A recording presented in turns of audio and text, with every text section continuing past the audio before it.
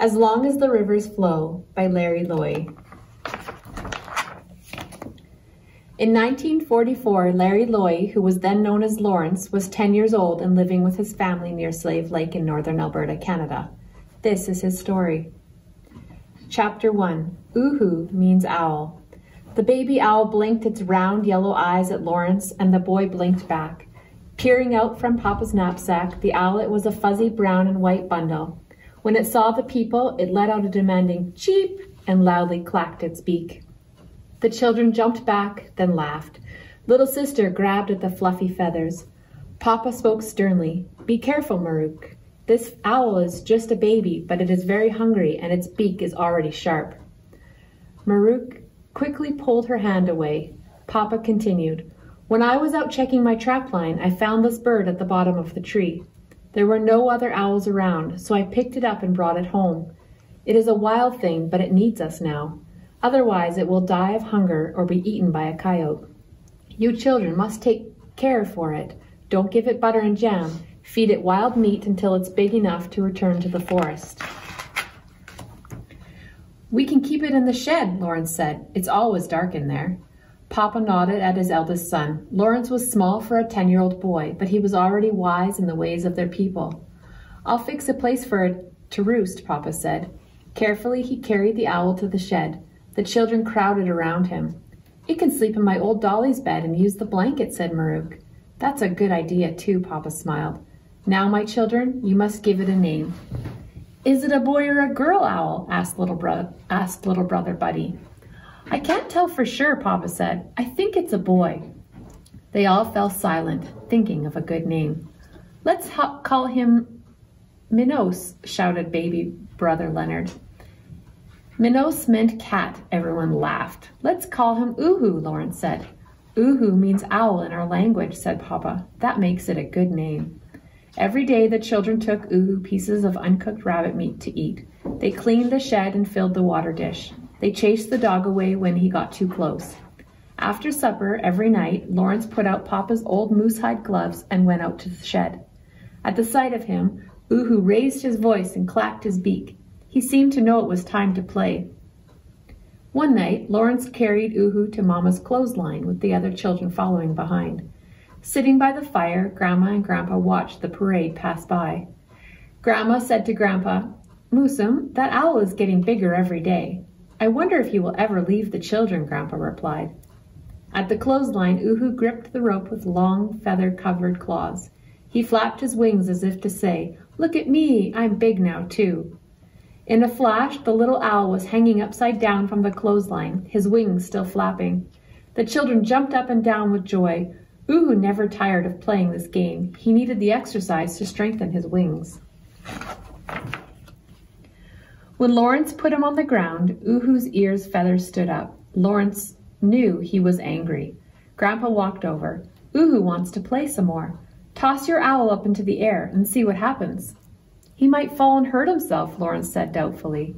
Try it. He has been exercising those wings a long time. Lawrence picked Uhu off the ground. Hesitating, he looked down at the owl in his arms. He swung his arms upward and tossed Uhu as high as he could. Uhu looked surprised to find himself in the air. He flapped his wings furiously. For an instant, he stayed aloft. Then slowly, he fluttered to earth. He's flying down instead of up, little Buddy squealed. Maruk stroked the owl on his head. Poor little Uhu, you don't have a mama and a papa to teach you how to fly. All afternoon, Mama smoked a moose hide over the smoke pit. Now she took it down from the smoke rack and gave it to Grandma. Kukum, here is more hide for those winter clothes you want to make, she said. Lawrence sat and watched his grandmother sewing winter moccasins. The needle in her small hands went smoothly in and out. Papa and Grandpa were at the barn working on the wagon. They checked the wheels carefully, putting grease on the axles. Uncle Louie oiled the buckles on the horses' harnesses. Lunch is ready, Mama called. Inside their log house, they ate moose stew and fresh bread. Grandpa sipped his tea. We will soon leave for our summer camp near the river, he said. The wagon is ready for travel. I want to take some vegetables on this trip, said Mama, and Kukum has canvas tarps for drying berries. Do we take our tent? Asked Lawrence. Not this time, Papa replied. The weather is hot and dry. We can make a lean-to for sleeping. The younger children ran outside to play. Lawrence stayed with the older people, listening carefully. Mama spoke quietly. Kukum keeps hearing that children are being taken away from their families and put in schools far away. She looked at Lawrence, then lowered her voice even more. He could only hear part of what she was saying. It was something about prison. What are they going to do to us next, Grandma said. Lawrence didn't understand. What was this school? He didn't want to leave home. He played with the other children all day. He was learning to hunt and fish to help feed the family, and he was pretty good at it too. That night, he lay in bed. He remembered Mama's words. What did they mean? The sun was rising as Lawrence slipped out of bed. As always, Grandma and Grandpa were already awake. Why are you up so early? Grandma asked. I'm going fishing, Kukum. Lawrence took some hooks and a fishing line. At the creek, he would cut a fishing pole with his pocket knife. He also took a small frying pan and a piece of bannock. As he walked along the forest path, he heard a squirrel chatter. To Lawrence, she was saying, Get out of my way, I'm gathering nuts for winter. An eagle swooped overhead looking for breakfast. You leave my owl alone, said Lawrence. He smelled wild mint in the air. He would pick some for his mama on his way home. Lawrence came across some bear tracks. His grandpa had told him that grizzly bear claw marks were deeper and wider than black bear's marks. The tracks Lawrence had found had been made by a black bear, but they were old and dried out. At the creek, Lawrence caught enough fish to feed the family that day. As he ate his breakfast of fried fish and bannock, he thought of Uncle Louie. Everyone said Uncle Louie was the best tracker and hunter they knew. Already his uncle had taught him a lot. Once when they were out in the bush, Uncle Louie had pointed to some half-chewed leaves. Look at this, he had said. A moose was here less than an hour ago. I want to know as much as Uncle Louis, Lawrence said to himself as he walked home carrying his heavy catch of fish. Chapter 2, The Summer Camp. Before leaving their camp, the family laid all their supplies on the ground to see whether anything had been forgotten. There were pots and pans for cookings and pails for water and berries. A large axe and a small hatchet lay nearby. The sacks would be used to carry dried berries and dried meat. Warm wool blankets were wrapped in a tarp to keep them dry. Let's get the rest of last summer's vegetables out of the root cellar, said Mama.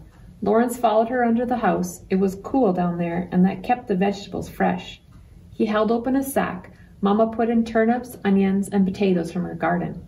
Lawrence carried them up for her. Now we're ready, Mama said. Uncle Louis hitched the team of horses to the wagon and drove them to the supplies.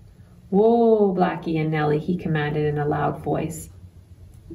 Mama supervised the loading of the wagon. Let's put the grub box someplace handy so we don't have to dig for it when we get hungry, she said to Papa. Soon everything was neatly loaded for the 2-week stay in the bush. The little ones were crying because they wanted to go too. Lawrence told Maruk, you have to stay with Auntie Jenny and look after Uhu. Don't forget to feed him every day. You know how hungry he gets. I know that already, Maruk said in a huff. Grandma and Grandpa sat on the front seat of the wagon with Mama. Grandpa took the reins. Papa and Uncle Louis set out ahead on foot to clear the trail of any trees or branches that might have been blown down by the wind. Lawrence slipped into the shed to say goodbye to Uhu. I wish you were coming, he said. The camp road was narrow. Trees crowded in on both sides, sometimes forming a canopy above their heads. A few hours down the trail, Grandpa stopped to rest the horses. Another wagon pulled up. Auntie Rose, Uncle James, and cousins Clara, Leo, William, and Sammy had arrived. Sammy, the youngest, was Lawrence's age. The children walked behind the wagon, telling stories and jokes. They laughed and teased one another. A couple of dogs walked with them. I hear you have an owl, said Sammy. He pointed to a shaggy dog with one ear longer than the other. My dog can do tricks. He can roll over. He barks when I tell him to speak, he boasted. My owl is very smart, Lawrence said. He flies upside down on the clothesline. He's tough, too. He eats raw rabbit. But you can't keep him, said Sammy. You're just jealous, Lawrence blurted out. He is ours anyway until he flies away. Uhu will always remember us. He gave Sammy a shove and walked away. Every year the families camp at the same spot beside the wide river. When they arrived, Uncle Lewis told the children, "Give the horses a good rub down, then water them. When you finish, go in the bush and haul wood for the fires. Then you can go swimming." Lawrence and Sammy led the horses close to 2 tree stumps. They stood on the stumps to rub and brush the horses' backs. Clara, William, and Leo looked for wood. After their chores were done, they raced each other to the river. They had a great water fight. They lay in the sun to dry. As each family set up a lean-to for sleeping, Grandma and Grandpa gathered spruce boughs for the beds. They laid canvas tarps and blankets over the boughs. "Spruce boughs keep the frogs and mice out," said Grandma. "They don't like the prickly needles." Lawrence found it hard to sleep. He could hardly wait for morning. He wanted to pick berries, fish, and go swimming all at once. Far away, he heard the sound of an owl hooting. Nearby, another owl answered. He fell asleep thinking of Uhu. In the morning, Mama, Grandma, and the children walked to the berry patch. Along the way, the children picked small but tasty Saskatoon berries. After they had filled their cups, they dumped the berries into big buckets. "Help me make the berry racks, Lawrence," said Mama. Every year, they used the same spruce poles to make the racks. With Mama's help, Lawrence wove willow tree branches between the poles to make a table. They laid a tarp on top of the berries out in the hot sun. "Turn the berries over," Grandma told Cousin Clara. "We want them to be dry by tonight." Lawrence walked back along the rolling hills to the berry bushes. Sammy shouted, "I bet I can fill up my cup faster than you." The boys picked faster and faster. Lawrence remembered the good patches from the year before. Soon he had filled his cup. "I win," he yelled, and raced towards the buckets. In his haste, he tripped over a tree root and went flying. His berries scattered everywhere. His elbow was scraped raw. His cousins laughed at him until Mama chased them away. Then she put her arm around him. "Are you all right?" she asked gently, wiping his elbow with a cloth. Her smile made him feel strong again. "Mama," he asked, "am I going to school soon?" He really wanted to know why Mama and Grandma looked so sad and worried, but he didn't know how to ask. Now Mama frowned. "Don't worry about school. Just keep picking berries, and remember, slow down next time. Don't pick any more berries for the mice." Dawn touched the sky. Wisps of mist floated on the damp ground. "Papa, can I go hunting with you this year?" Lawrence stood as tall as possible when he asked. Papa shook his head. "Not yet, my son. When we're in the bush, we spread out and walk for miles looking for game. If we're too far from camp, we stay overnight. We take only 1 blanket each. Your mama wouldn't like you to get cold or sick." Lawrence looked at the ground to hide his disappointment. "While we're away, why don't you test your skills?" said Papa. "There's a family of beavers living in the river. They come up for food very early in the morning and late in the evening. If they smell you, they will dive down and go somewhere else. See if you can fool them." "I can fool them, Papa." "Don't be so sure until you try." Papa and Uncle Lewis and Uncle James picked up their pack sacks, waved goodbye, and disappeared down the trail. Grandpa told Lawrence, "To see a beaver, you must find a bushy spot near the river. You must have a clear view of where the water is dark and deep. Look carefully for a nose above the water. That is how beavers check for danger." In the late afternoon, Lawrence walked to the beaver dam. He chose a spot that looked right, then sat and waited. He heard the buzz of a horsefly and shuddered to think of its painful bite. Suddenly he remembered his grandma's trick. With his pocket knife, he cut a willow branch to use as a fly swatter. The beavers would think it was the wind blowing. As he waited, he thought of Mama's delicious rabbit stew cooking on the campfire for supper. His stomach grumbled with hunger. His mouth was dry, and he got drier as he watched the river. Now he understood what the hunters meant when they talked about patience and discipline. It would be easy to go back to camp, eat supper, and go to bed, but he had to stay to prove himself to his father. A speck of dark appeared on the silvery water. Ripples followed behind it. Lawrence's heart beat faster. Would the beaver smell him or see him? A long time seemed to pass. He sat motionless. Then the beaver swam to the opposite side of the river, unaware of the boy nearby. Lawrence had fooled the beaver. Chapter 3. Grizzly. Lawrence was almost as tall as his grandma. Sometimes he wondered exactly how tall she really was. She always seemed to be bending down, reaching for her sewing or putting a log on the fire. Her best friend was Whiskers, her dog. He was a rusty brown color. Many long hairs grew on each side of his nose. When he was a puppy, Grandma wanted to call him Wapoose, which meant rabbit, but she chose Whiskers instead. Wherever Grandma went, Whiskers was not far behind. Grandma knew just about everything when she was young. She had been a bronco buster and had ridden horses every day. She could hunt and fish better than most. Your Kukum is equal to anyone, Papa once told Lawrence. You will learn a lot from her if you watch and listen. Listening to Grandma was fun. She talked to the birds, scolding them if they were too noisy. If she heard the howl of a coyote or a wolf, she wondered out loud if it was hungry or lonely. At night, she told funny stories until the children fell asleep. Today we have to walk a long way, Grandma told Lawrence one morning. The special medicines I want to pick are on the other side of that big hill. Make sure you pack enough lunch so we don't get hungry. Lawrence took a gunny sack and packed their lunch. He slung it over his shoulder. I'm a real hunter now, he pretended. I'll bring home lots of food to feed everybody for lots of days. Grandma turned and looked back at him. Hurry up, Lawrence. Quit your daydreaming. You're lagging behind. Under her arm, Grandma carried her small single-shot .22 rifle. It was so old that it was held together by a bit of wire.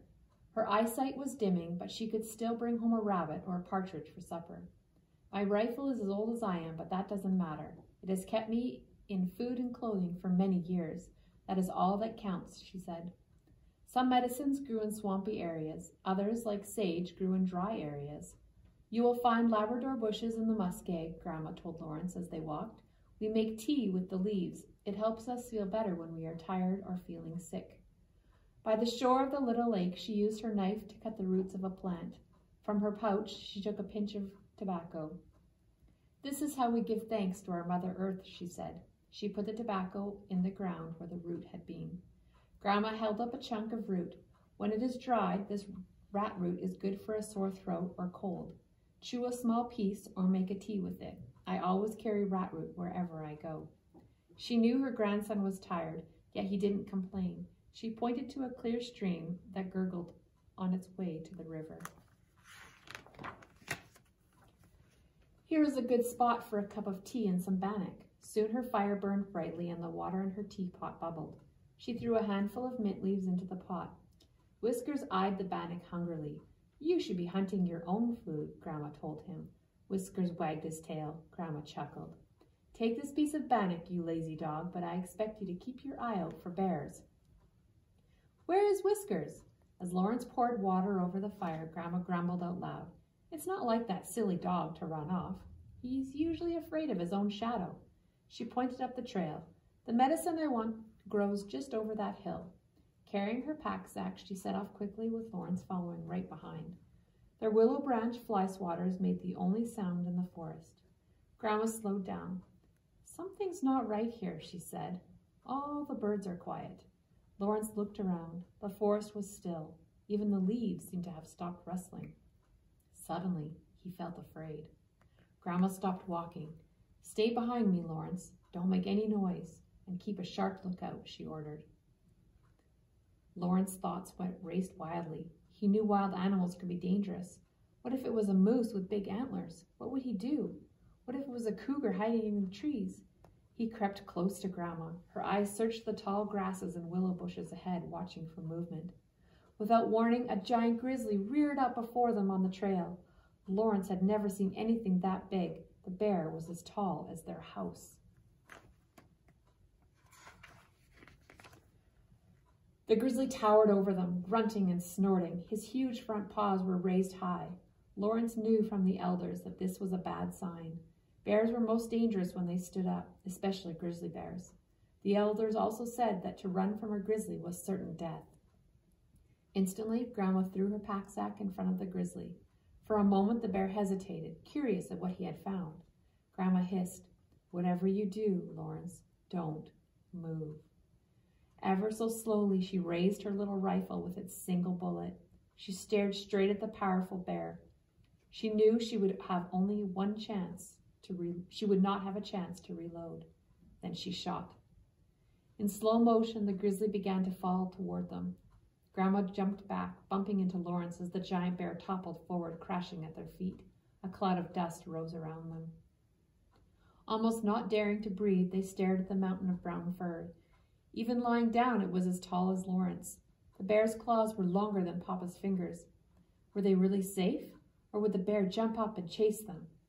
If he moves, run and climb a tree as fast as you can, whispered Grandma. I'm not leaving you, Kukum. Don't worry, I'll be right behind you. After a long time, Grandma sat down beside the bear. Thank you for giving up your spirit and not killing us, she said. Thank you, Grizzly Bear, Lawrence repeated. This grizzly was the king of the area for a long time, said Grandma. He is the biggest grizzly I've ever seen. She gave Lawrence a hug. They hurried back to camp. On the way, Whiskers came slinking out of the bush. Come here, you scaredy rabbit, Grandma scolded. I should have called you Wapoose after all. You never even barked once to warn us. Camp was abuzz with talk of the giant grizzly. While Grandma rested, Papa, Uncle Lewis, and Uncle James went into the bush with the horses to bring back the bear. When he saw it, Uncle Lewis was amazed. There are many bears in this area, but none as big as this one, he said. They cut the meat into portions and loaded it onto the horses. Back at the camp, it would be smoked and dried, then shared with all of the families. Every part of the bear could be used. Bear grease was prized as a rub for people with sore bones. The claws and teeth were given as gifts of honor. The hide was made a prized rug. While everyone worked, Grandma sat calmly sipping her mug of tea under the shade of a tarp. Papa joked, Kukum, imagine what you could do with a slingshot. More than once, Mama hugged Lawrence. My son, she said, we will celebrate your bravery with a feast when we get home. Something like a frog jumped in Lawrence's throat. He was so happy he wanted to cry. Soon it was time to pack for home. The two families had worked hard, picking sacks of berries, smoking and drying meat for winter, and gathering large bundles of wild mint and medicine plants. For the last time, Lawrence and his cousins swam in the cool, clear river. I'm a grizzly bear, shouted Lawrence. He snorted and splashed water everywhere. The children laughed. Water carried all the way to the camp. Chapter 4. As long as the rivers flow. Lawrence ran into the shed. Uhu was not there. He ran out again, calling for Maruk. Where is Uhu? He asked breathlessly. She burst into tears. He flew away. Lawrence ran to Papa. Uhu's gone, he cried. Papa was unloading the wagon. I told you that one day Uhu would leave us, he said. But don't worry, he's still too young to hunt for himself. After he practices flying some more, he'll be back for his supper. Feeling lost, Lawrence wandered down to the woods.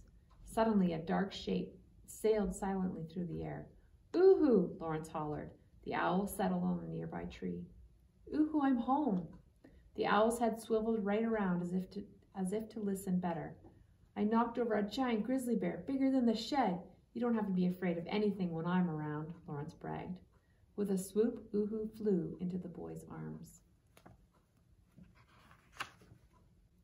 All day long, good smells came from the house as the family prepared for the gathering. As the guests arrived, Lawrence was surprised that he had so many aunts and uncles and cousins. Tell us about the grizzly bear, his cousins begged. Finally, the feast was ready. The table was covered with pots of moose stew and piles of fresh-baked bread. Special foods like smoked fish and duck soup were cooked in honor of the elders and storytellers. Lawrence ate until he was stuffed. After supper, everyone settled comfortably outside on blankets around the fire. The storytelling began.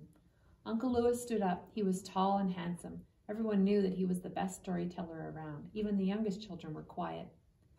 Uncle Lewis stroked his bushy mustache before speaking. Once there was a man who walked in the 4 directions. He went north, south, east, and west. He was a brave and seeking person who went from village to village learning all there was to know. He learned about new foods and how to cook them. In the prairies, he lived in teepees. In the cold lands, he lived in igloos. He saw waves of grass where the buffalo roamed. He tasted salty water where the sun rises and the sun sets. He came to dry lands where the sands were hot. Lawrence saw himself in Uncle Lewis's story, walking every step of the way. Then it was Auntie Rose's turn. She told him about 3 hunters who surprised a grizzly bear eating their moose. The hunters climbed high to the only tree around. It wasn't very big or very strong. It started sagging until they were over the grizzly's head. The bear took a swipe at them, but the hunters were just out of reach. They hung down from that tree like berries thick on a branch. They looked tasty, too. Auntie Rose turned to Uncle Dave. Weren't you one of those hunters? She asked. Oh, I was too skinny to tempt the bear, Uncle Dave replied. But you should have seen my cousin. He was sorry he had eaten so much. The bear was drooling at the sight of him. Everyone laughed. Grandpa rose and called Lawrence to his side. This is my grandson. Not many boys his age meet a grizzly bear or care for an owl. From now on, we will call him Osaniko. The name meant young man. Lawrence stood proudly beside his grandpa. The firelight flickered on Grandpa's gentle face. This land has always given us what we need to live, he said gravely. Like they told us long ago, as long as the rivers flow, this land is ours. It is up to all of us to care for it. Now it's your turn, grandchildren. The future is in your hands. The stories continued long into the night. Lawrence's eyes began to droop. Soon he fell asleep listening to the familiar voices. Lawrence rose early. He wanted to walk through the bush to his favorite places. He had heard many things around the fire. Now he wanted time to remember the stories and teachings. As his hand touched the door, Mama whispered, "You take care." "I will, Mama." He slipped out to watch the earth wake again. Uhu hooted and followed Lawrence from a tree to tree. He's speaking especially to me, thought Lawrence. By a little lake, he saw 2 ducks rising swiftly from the water. He knew that soon they would fly south for the winter. At Prairie Creek, he went to a secret patch of chokecherry bushes. He picked a handful of the blackberries to eat. They were sweet and juicy now. At the swimming pool, he went for a swim. When he returned home, the sun was high in the sky. Mama and Grandma sat in the kitchen. They looked up sadly as he came in. "Is something wrong?" Lawrence asked. "I was waiting for you, my son," Mama said. "Tell the children to come in. I have something to tell all of you." The children gathered around the kitchen table. Mama put fresh buns in front of them. Each child took one, then looked at her with questioning eyes. "In a couple of days, they are going to come and take you to a faraway school." Maruk began to cry. "I don't want to go," she said. Little brother Buddy and baby Leonard cried too. Lawrence spoke in a shaky voice. "You mean we're not going to live at home anymore?" Mama's eyes were shiny with tears.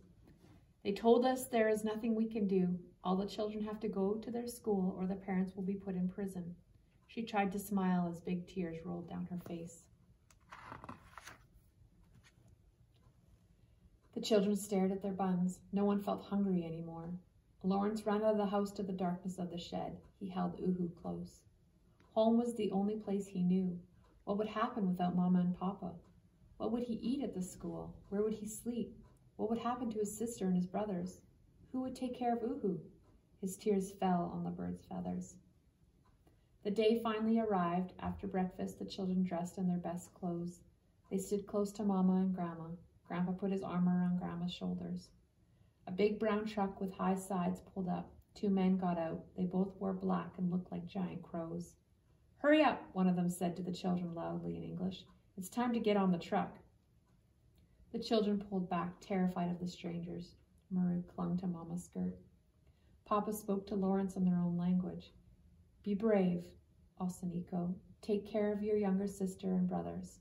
The strange men lifted the crying children one by one into the truck. Papa watched his face angry, his fist clenched. As the men closed up the back of the truck, Lawrence began to cry too.